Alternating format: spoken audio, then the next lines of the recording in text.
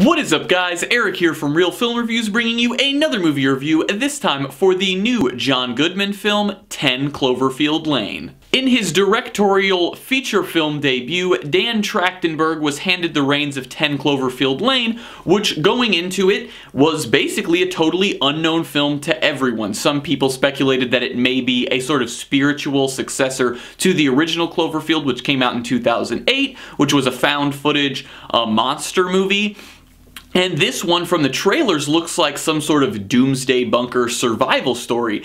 And let me tell you, this movie goes all over the place and it does it so well. Now, to start off with, this movie's cast does an amazing job. Mary Winstead and specifically John Goodman are both very good in this film. Mary Winstead gives us another feeling of what like a sci-fi heroine could be like. She's not exactly Ripley from Alien, but she actually is really good compared to what most of the heroines that we get in films are nowadays. She's a problem solver, she's very smart, and she's not much to whine about what's going on. She's much more for taking action throughout this film.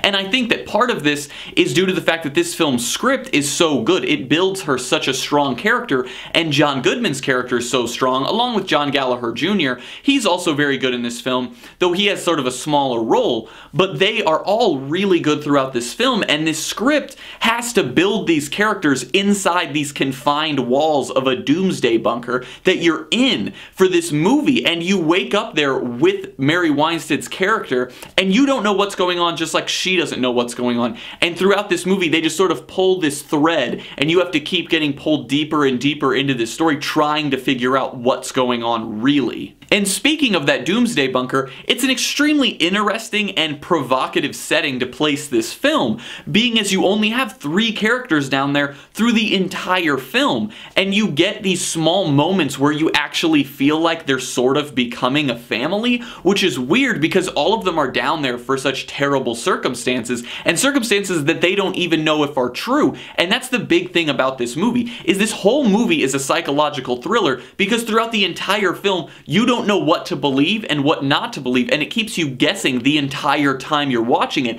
And then when you finally think you have it figured out and you think you know what's going to happen, it throws more and more stuff at you, and you just finally, by the time it gets near the end of the film, you kind of just throw all your ideas out the window and just sit there and are engulfed by this film to figure out what happened and just to see it visualized on screen. For his directorial debut, Trachtenberg does a great job with this film. I think he directs it beautifully, being as he has such a small space to work with in the doomsday bunker. I think he does a great job using it. Now, the only thing that I really thought was wrong with this film is something I can't say because it's a spoiler. So I don't want to spoil anything because this movie is great and the suspense is what makes this movie so great. So all I will say is in the third act there are a couple moments that happen that I feel are a tad cliche, or they don't necessarily fit with the story that we have seen unfold thus far on the screen. That's all I will say. I'm gonna give 10 Cloverfield Lane an A-.